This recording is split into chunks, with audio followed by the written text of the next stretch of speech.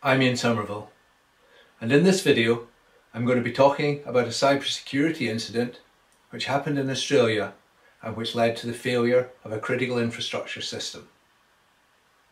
The incident happened in a part of Australia called Maroochy, a beautiful area in Australia's Gold Coast, about 100 kilometres to the north of Brisbane.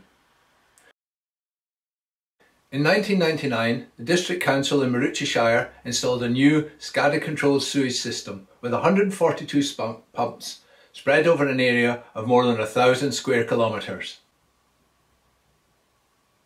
In 2000, this sewage system started going wrong. It had a series of unexplained failures, 47 altogether, which caused extensive sewage spillage into parks, into waterways, and into the grounds of a hotel.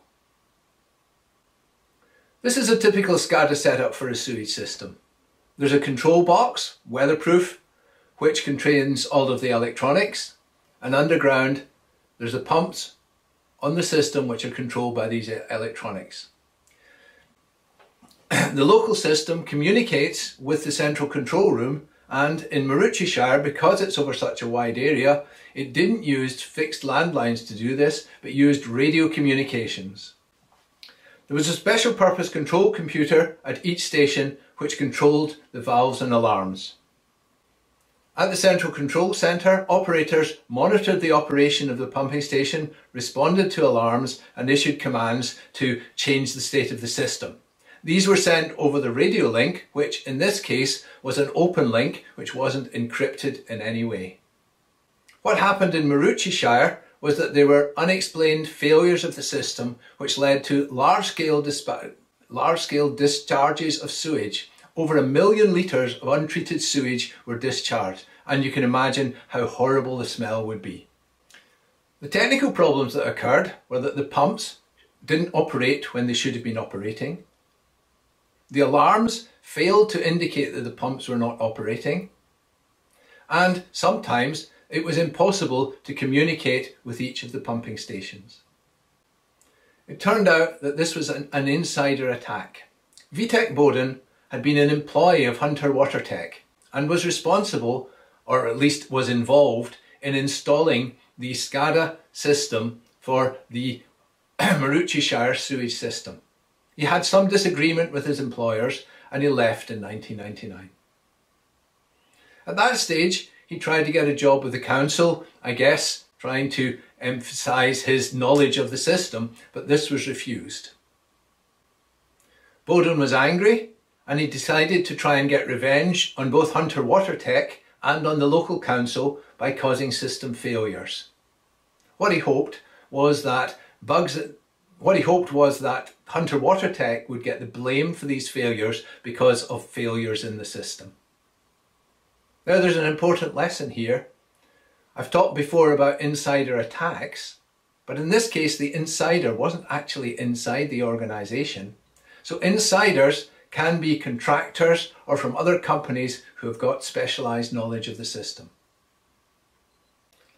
What happened was that Bowden used his knowledge of the system to reconfigure the pumping stations and cause failures.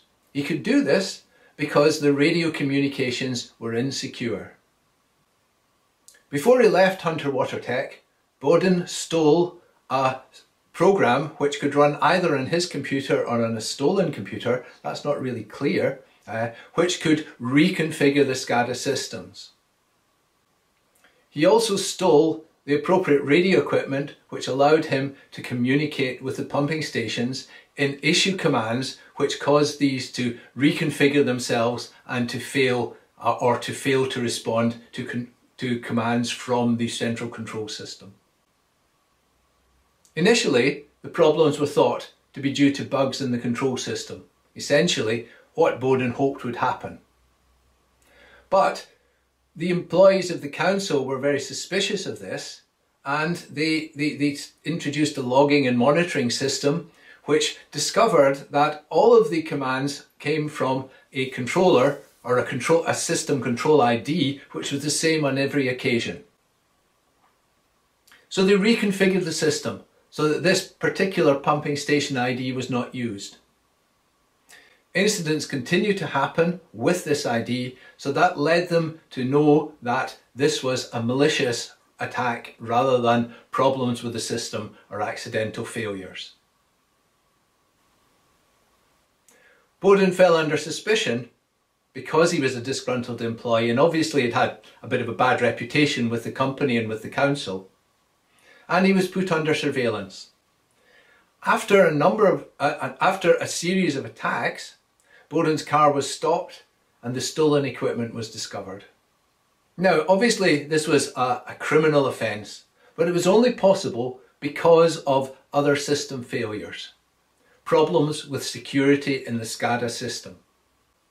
There were no security requirements in the contract with the customer, so therefore Hunter WaterTech had not installed any security whatsoever. There was no requirement for authentication before commands were issued.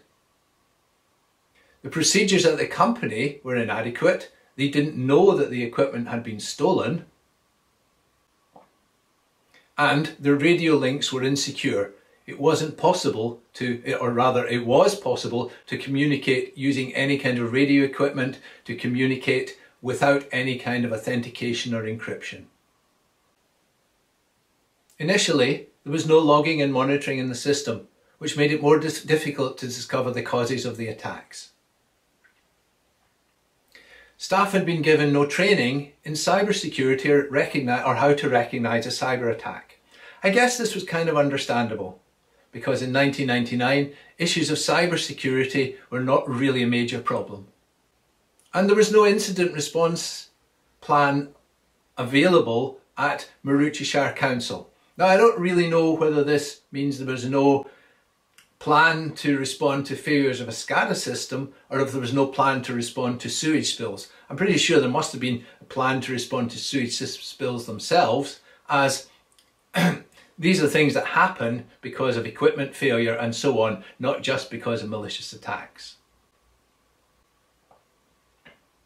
Vitek Bowden was convicted of 26 separate offences, and he was jailed for 2 years.